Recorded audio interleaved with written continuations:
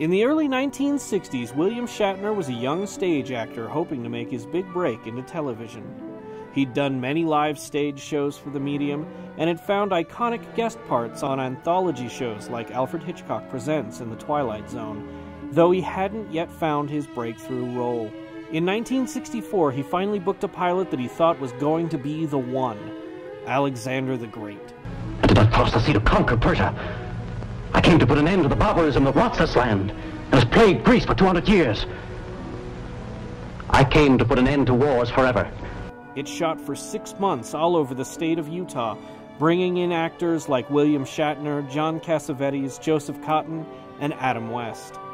Unfortunately, Alexander the Great did not turn out like the producers had hoped and was shelved.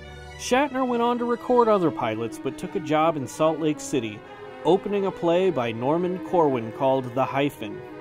It premiered at the Pioneer Theater on the University of Utah campus on March 24, 1966, and played through April 2nd.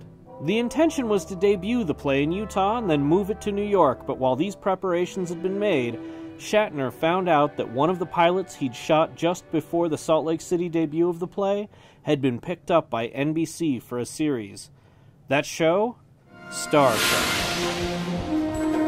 Shatner left Utah and the stage behind him and reported for duty at Starfleet, immersing himself in the part of Captain James Tiberius Kirk, the breakout role he'd been looking for that would go on to define him for the rest of his career.